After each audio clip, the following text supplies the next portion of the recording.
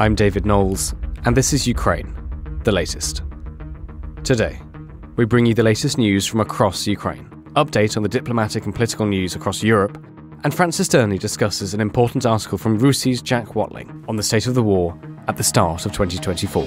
Bravery takes you through the most unimaginable hardships to finally reward you with victory. If we give President Zelensky the tools, the Ukrainians will finish the job. Slava Ukraini! Nobody's gonna break us. We're strong. We're Ukrainians. Every weekday afternoon, we sit down with leading journalists from the Telegraph's London newsroom and our teams reporting on the ground to bring you the latest news and analysis on the war in Ukraine. It's Thursday, the 4th of January, 1 year and 314 days since the full-scale invasion began, and today I'm joined by assistant comment editor Francis Dearnley and Brussels correspondent Joe Barnes. Just a quick note to our regular listeners, our associate editor Dom Nichols is away this week. Don't worry, we haven't dropped him. In his absence, I started by summing up the latest news from Ukraine. Let's actually start more than 1,000 miles behind Russian lines, deep in Russia, where Ukrainian saboteurs have blown up a Russian Su-34 fighter jet. Ukraine's military intelligence, that's the HUR, has released a video showing a saboteur setting a Russian fighter jet alight. Citing a source in the HUR, Ukrainska Pravda, a Ukrainian newspaper, reported that the attack took place at the Shagol airfield in Chelyabinsk, an industrial city to the east of the Ural Mountains, in an HUR operation. We can confirm that the enemy aircraft has been completely burnt out, the source was quoted as saying in Ukrainska Pravda. Just some context there, Chelyabinsk is just a bit more than 1,000 miles to the east of the easternmost point of the current front line, which is a salient around the city of Siversk in Donetsk, and the alleged Ukrainian attack there would repeatedly demonstrate, in fact, the impressive reach and capabilities of Ukrainian operatives far, far behind the front lines. But back to the front lines in Ukraine, according to the Institute for the Study of War, that's the US-based think tank, Russia has made a confirmed advance near the contested Ukrainian city of Avdiivka. They say that they have geolocated footage showing Moscow's forces pushing back the Ukrainian army there. Just to remind ourselves, Avdiivka is a partially encircled industrial city in eastern Ukraine that's been the focus of Russian attacks in recent months in a bid to take a major settlement for the first time since Bakhmut in May. The ISW also said that Russian soldiers have advanced in the southwest of Donetsk city, and Russian bloggers have also claimed to have advanced near Bakhmut in recent days, but these reports have not yet been confirmed. Away from the front lines then, Russia's overnight attacks on Ukraine were far more muted last night than in recent days. Just 3 missile attacks and 2 drones were reported. The worst damage was reported in Kurakhovo, Donetsk, where military governor Vadim Filashkin said Russian rockets destroyed a school, nursery and health centre, but caused, luckily, no casualties. Late on Wednesday, 2 S-300 missile attacks struck Kharkiv. Governor Oleh Snyhubov said there were no deaths or injuries, and the only damage was to a residential building where the windows were blown out. And just finally on this, the Ukrainian Armed Forces also said it shot down 2 Shahid drones that were launched over the western Khmelnytsky region.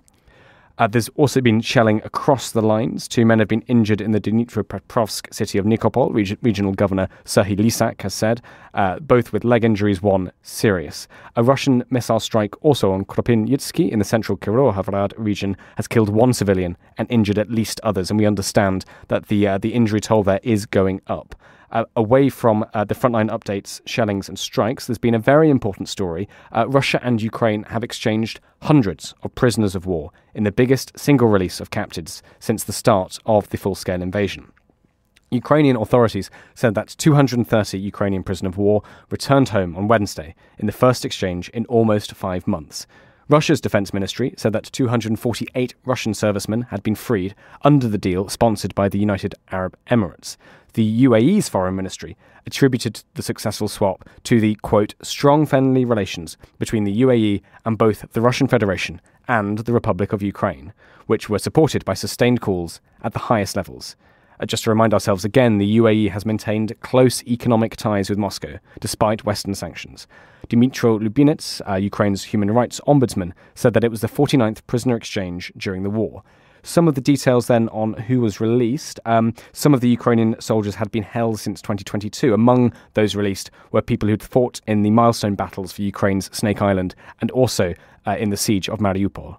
Russian officials offered no details on their side of the exchange.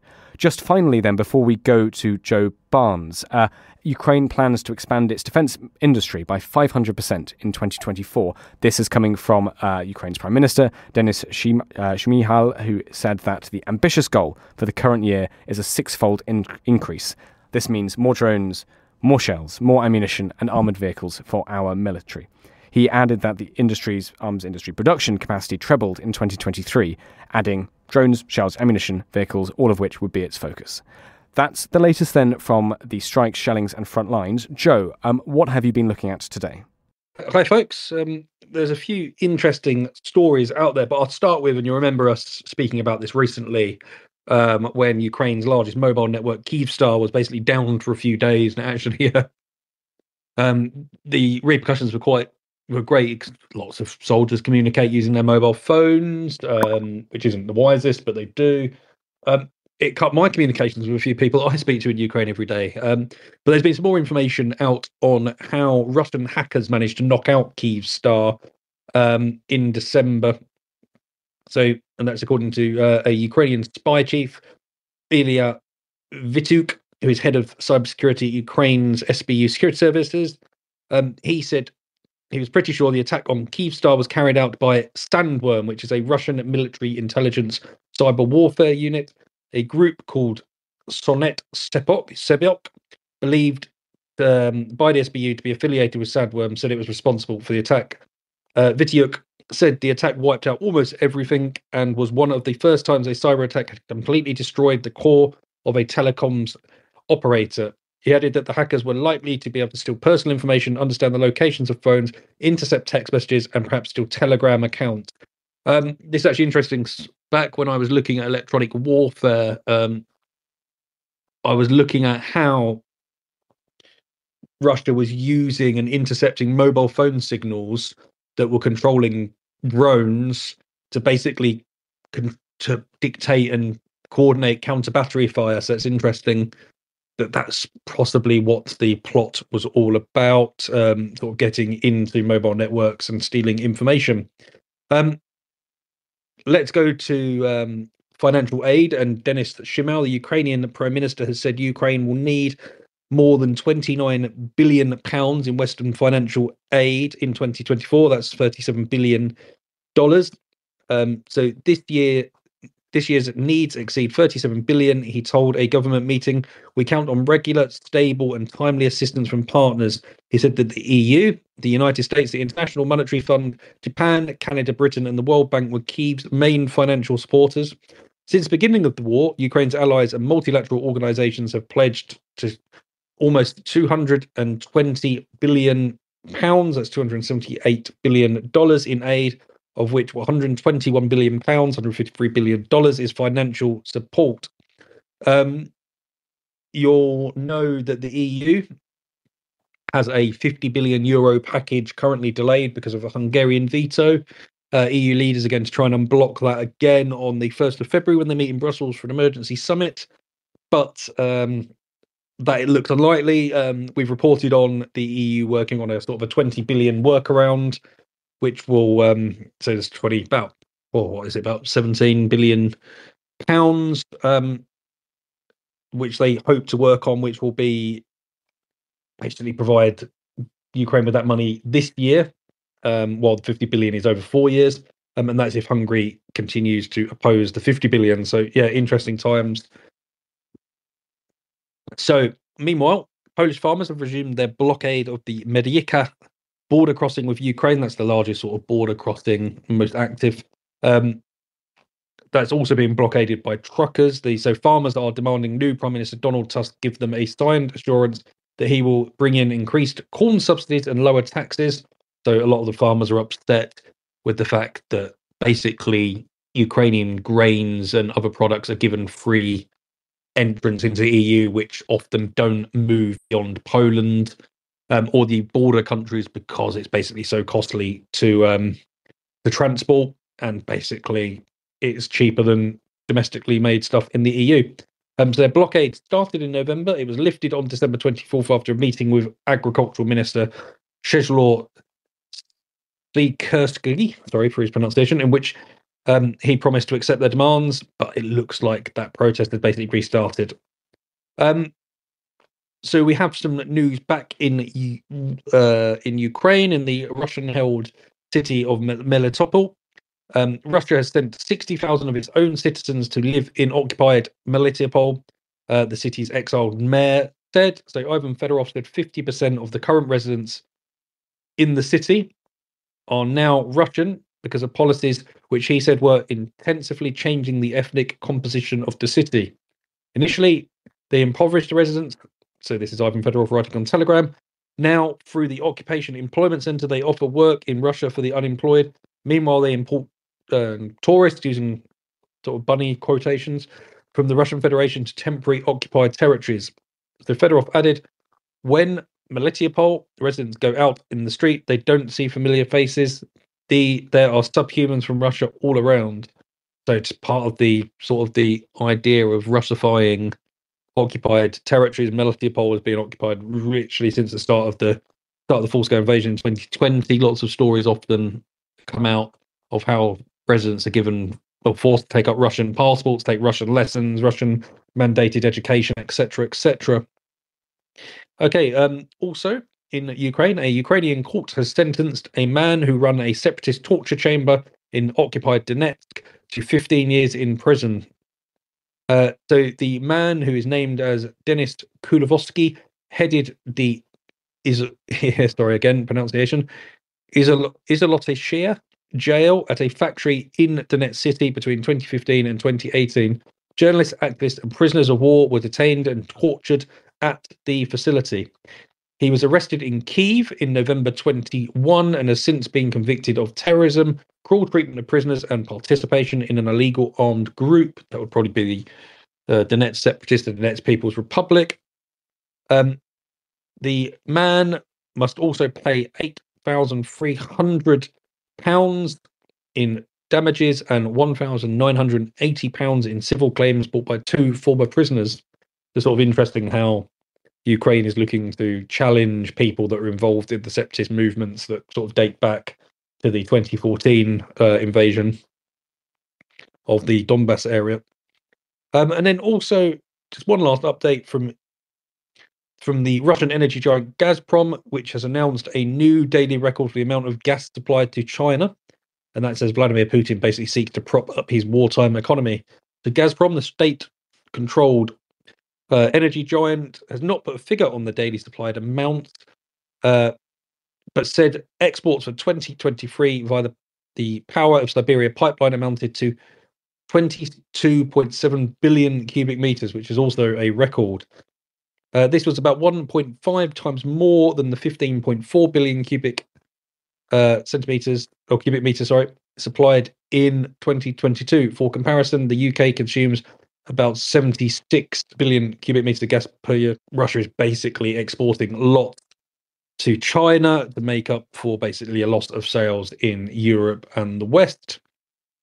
What's interesting is often these exports are sold at a sort of a lower rate, so actually it benefits China to basically consume Russian gas at a cheaper rate that it's normally sold at. So yeah, all of the ways Russia is looking to circumvent sanctions put on it by Europe and other Western governments, for the US, UK, etc., by looking for new markets abroad and basically moving the product elsewhere rather than its traditional markets over the last 20, 30, 40 years. And I'll stop there.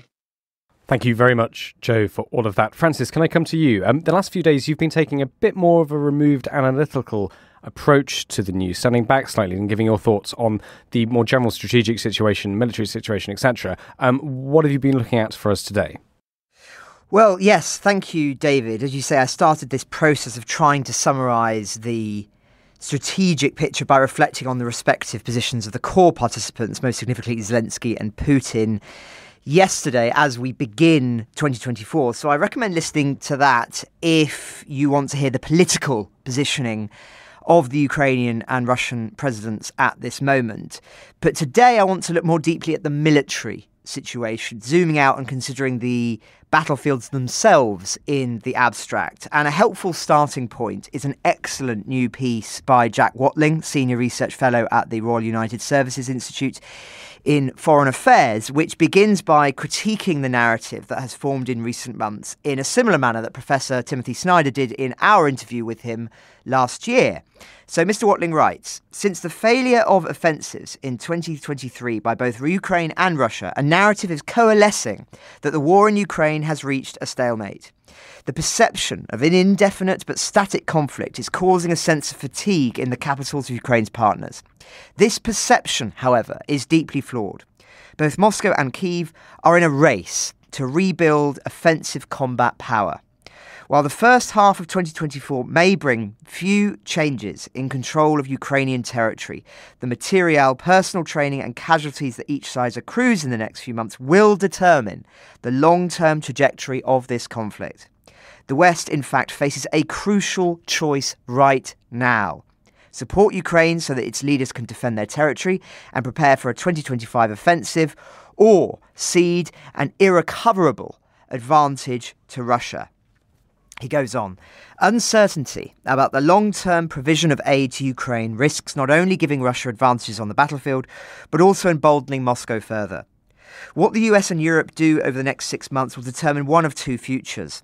In one, Ukraine could build up its forces to renew offensive operations and degrade Russian military strength to the degree that Kyiv can enter negotiations with the leverage to impose a lasting peace. In the other, a shortage of supplies and trained personnel will mire Ukraine in an attritional struggle that will leave it exhausted and facing eventual subjugation.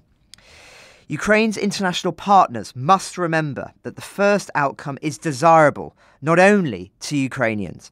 It is necessary to protect the international norm that states do not change their borders by force. A mobilised and emboldened Russia would pose a sustained threat to NATO, requiring the US to indefinitely underwrite deterrence in Europe. That would constrain the US's capability to project force in the Indo-Pacific and substantially increase the danger of conflict over Taiwan.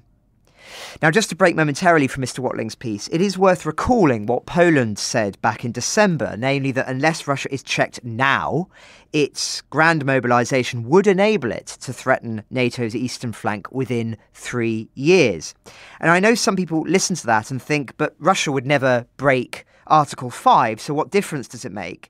And whilst I agree that's logical, vitally, I think the implications of a fully mobilised threatening Russia for worldwide security more generally is underappreciated, and that's what I think Mr. Watling is getting at. It would necessitate enormous resources to be deployed in Eastern Europe to act as a deterrent, resources which may be more vital in the Indo-Pacific or the Middle East if things were to escalate there over the coming year or two. So a stronger Russia is not in NATO's interests.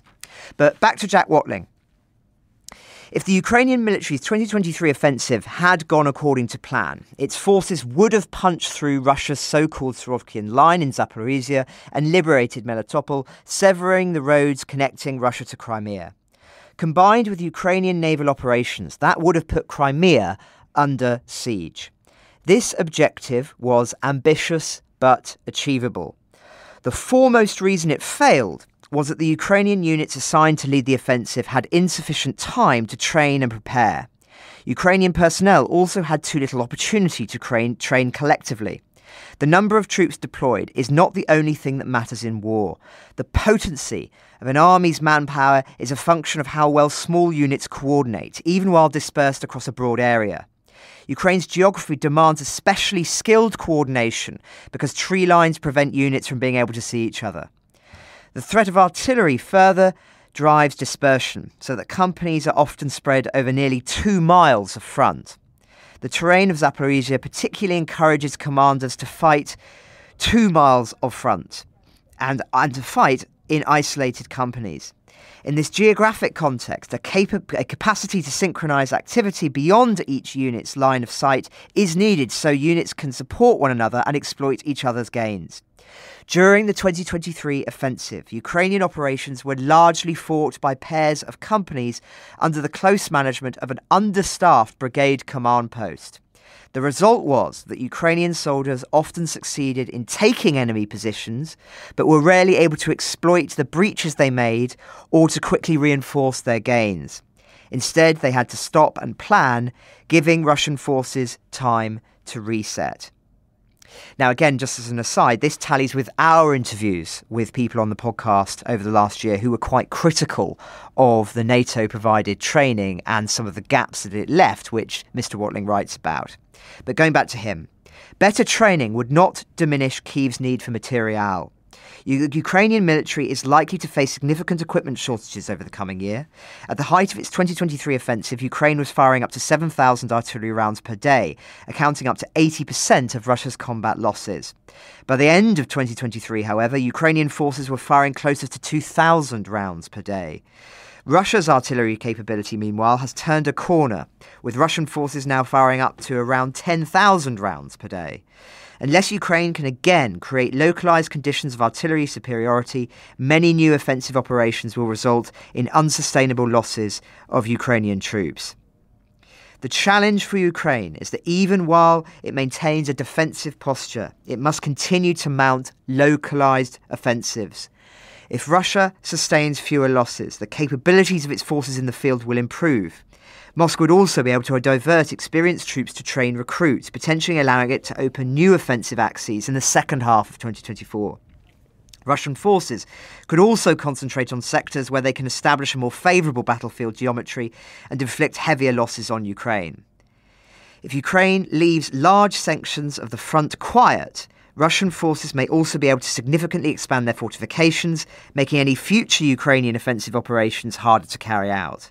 Even while it holds a defensive posture, the Ukrainian military must seek to maximise Russia's rate of attrition. A realistic plan would involve resourcing Kyiv to maintain a defensive posture throughout most of 2024, while units are trained and equipped to mount offensive operations in 2025. Beyond the certainty this plan would offer Ukraine generals, it would also signal to the Kremlin that it cannot count on winning a years-long war of attrition against an increasingly thinly resourced Ukraine.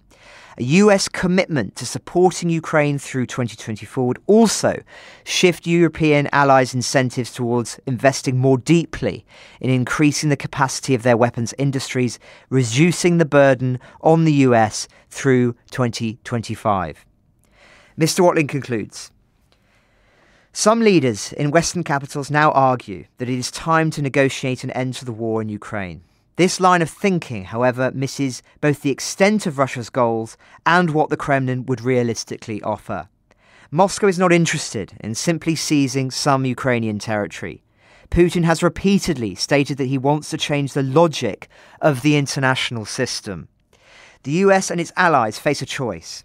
They can either make an immediate plan to bolster the training they provide to the Ukrainian military, clarify to their publics and to Ukraine that the October 2024 deadline to liberate territory must be extended, and underwrite Ukraine's material needs through 2025, or they can continue to falsely believe the war is in a stalemate, dithering and ceding the advantage to Russia.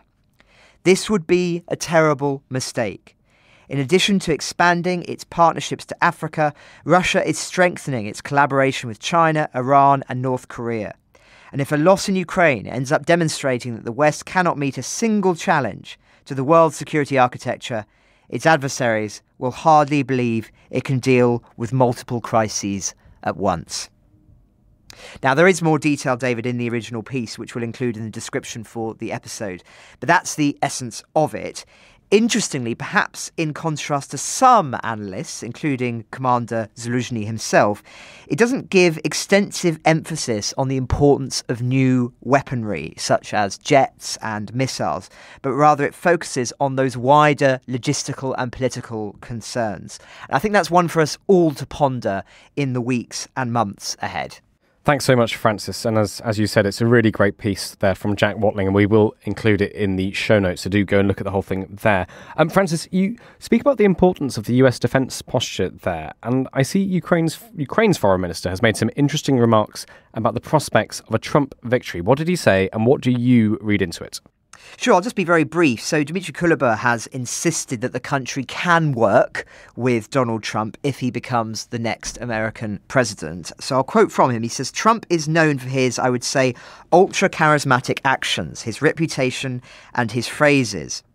But who sold the first American weapon to Ukraine? President Trump sent us javelins. Who launched the programme of free delivery of the first naval vessels, the Island and Mark VI boats, to Ukraine? Trump. Who fought the Nord Stream 2 project and imposed sanctions on the well-known but already forgotten Fortuna ship that laid this pipeline? Trump. That's why Trump is a person you can work with. You just need to know how to work with him. I was speculating last year on the podcast that we might start seeing the Ukrainians making overtures that they would be able to work with Trump. They have little choice after all, but the framing of it is interesting, I think, as it tallies with what a lot of Ukrainians do say privately, that they actually owe more to Donald Trump than many in the West understand.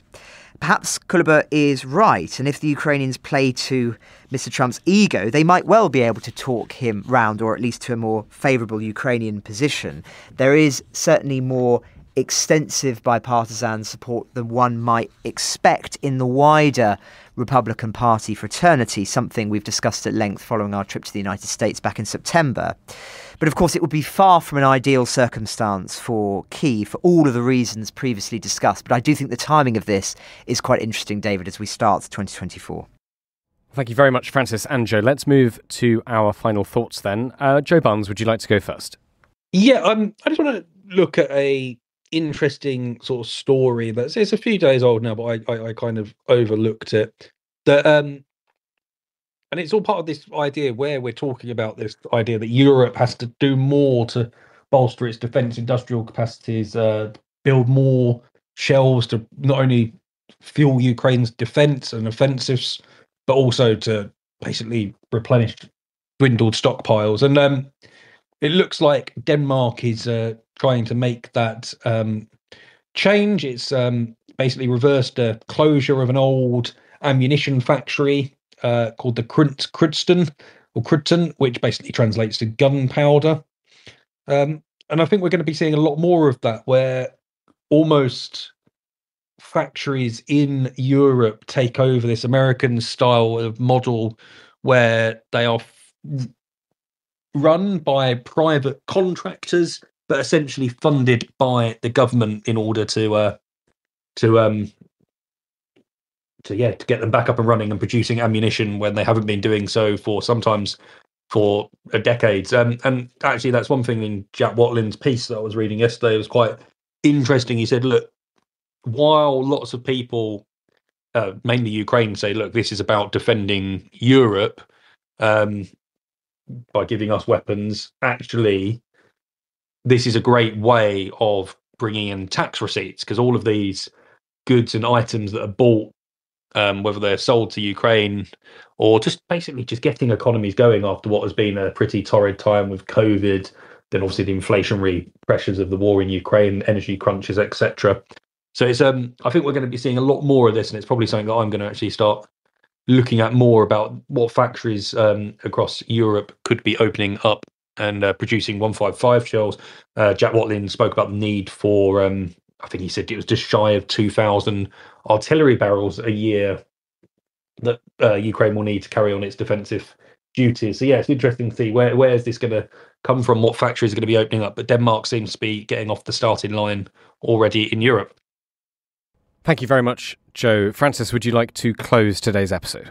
Thanks, David. We were reflecting on Zelensky's evolving political position yesterday and a bit today, and I wanted to point people to a long read in our paper called I Spent a Year with Zelensky and Saw How His Personality Transformed, which is an extract from the new book by Simon Schuster analysing the president. It's very revealing and rich with telling anecdotes, such as when in spring 2022, the 55th day of the Russian invasion, Zelensky asked when Schuster planned to finish his book about him. And Schuster told him that his aim would be to capture the first year of the war and then publish. And apparently Zelensky's face fell and he said, "You think the war will not be over in a year?"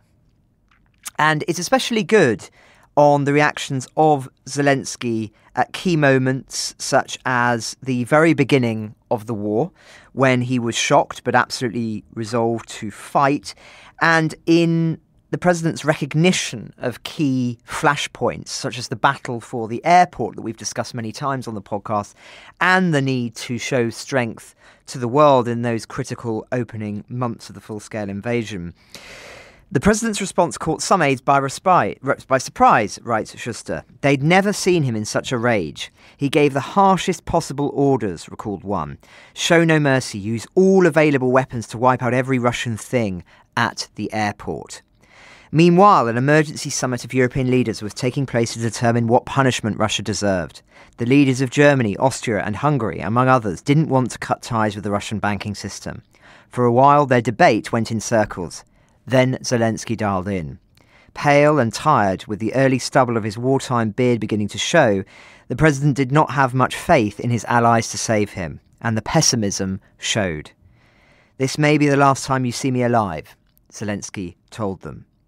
Here was the president of a European democracy, holed up in a bunker, preparing to face his death and the subjugation of his country. It changed everything. Now, the article also reveals the practicalities of day-to-day life leading a country at war.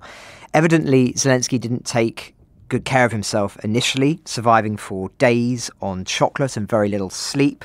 "I've never seen a human in that condition," one of his aides tells Schuster. There's also more on the tensions between the president's office and the commanders, something that, as we discussed yesterday, I think we're going to be paying a lot more attention to over the coming weeks. Interestingly, Zelensky reads a lot of Churchill, something we knew, but actually, I hadn't read this before, idolises other figures from that era even more, such as George Orwell and Charlie Chaplin. So artists who articulated what was at stake in a clear, concise and passionate way. Something, of course, which Zelensky himself is known for and particularly talented at, I think it's fair to say. So to conclude, and I think it's quite interesting given that thought there, Schuster writes, "Stubborn, confident, vengeful, impolitic, brave to the point of recklessness and unsparing towards those who stood in his way, Zelensky channeled the anger and resilience of his people and expressed it with purpose to the world. It was the showmanship he honed over more than 20 years as an actor that made Zelensky so effective in fighting this war." So a very interesting, revealing read. As I say, the link will go in the description to that, and I highly recommend it as a piece to offer a little bit more fleshing out of some of the key episodes of the war so far, Zelensky's reactions to them, as well as some insights into the personality of the president of Ukraine and how it's changed over the course of almost 2 years of full-scale war. Ukraine the Latest is an original podcast from The Telegraph. To stay on top of all of our Ukraine news, analysis and dispatches from the ground, subscribe to The Telegraph. You can get your first 3 months for just £1 at www.telegraph.co.uk/Ukraine the Latest. Or sign up to Dispatches, our world affairs newsletter which brings stories from our award-winning foreign correspondents straight to your inbox. We also have a Ukraine live blog on our website, where you can follow updates as they come in throughout the day, including insights from regular contributors to this podcast. You can listen to this conversation live at 1 p.m. London time each weekday on Twitter Spaces. Follow The Telegraph on Twitter so you don't miss it. To our listeners on YouTube, please note that due to issues beyond our control, there is sometimes a delay between broadcast and upload. So if you want to hear Ukraine the Latest as soon as it is released, do refer to the podcast apps. If you appreciated this podcast, please consider following Ukraine the Latest on your preferred podcast app. And, if you have a moment, leave a review, as it helps others find the show.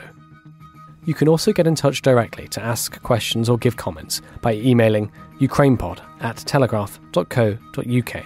We do read every message. And you can contact us directly on Twitter. You can find our Twitter handles in the description for this episode. As ever, We are especially interested to hear where you are listening from around the world. Ukraine the Latest was produced by Giles Gear, and the executive producers are David Knowles and Louisa Wells.